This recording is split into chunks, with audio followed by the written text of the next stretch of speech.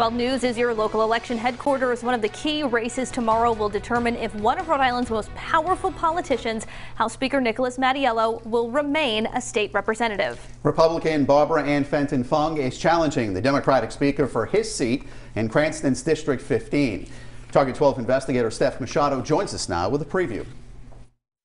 In this unusual season of campaigning in a pandemic, this race was also marked by the October criminal trial of one of Speaker Mattiello's former campaign aides. The 11,000 voters of District 15 in Western Cranston can decide whether to send their representative of 14 years, Nicholas Mattiello, back to the State House or replace him with Barbara Ann Fenton-Fung, the Republican First Lady of Cranston. Mattiello arguing he will have outsized influence to help Cranston if reelected, since Fenton-Fung would be in the minority party. His campaign sending this final mailer over the weekend, writing, "The only way to ensure your car tax bill will be eliminated is to re-elect Nick Mattiello this Tuesday." If I'm elected, it will in fact happen. But Fenton-Fung has argued if Mattiello could promise this year's planned car tax cut won't change, he wouldn't have pushed consideration of the current year budget until after the election. If he could have, he would have done it already and taken credit for it. Front and center this campaign was the trial of Jeff Britt in October, accused of money laundering in connection with Mattiello's 2016 campaign.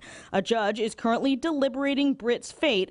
Mattiello, who was not accused of a crime, was called to testify under oath. Fenton-Fung made it a central issue in the race, sending out multiple mailers to voters highlighting the speaker's testimony and a revelation at trial that Britt hired someone to conduct surveillance of Mattiello's 2016 opponent, Steve Frias. Mattiello denied knowing about that or the pro-Mattiello mailer at the center of the trial until after the fact. It was a contentious topic at the Newsmakers debate in our studios last month. The one thing that's clear is I did not know anything about it. I don't know how many times you practiced that line in front of the mirror, but you might be able to convince yourself of that after thinking of it too long. But guess what? You're not fooling anybody in District 15. Mattiello contends he's been responsible for reforms that have made Smith Hill more transparent. Lobbying reform, putting the General Assembly back under the jurisdiction of the Ethics Commission, putting our financial disclosures online.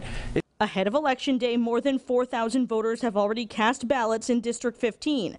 The 2016 election, for comparison, saw roughly 7,300 ballots cast in the race. Of course, even if Mattiello wins the race, he would still need to be re-elected as Speaker by his House colleagues in January. Barrington Representative Liana Cassar has also thrown her hat in the ring for Speaker. I'm Speaker Mattiello, 12 News.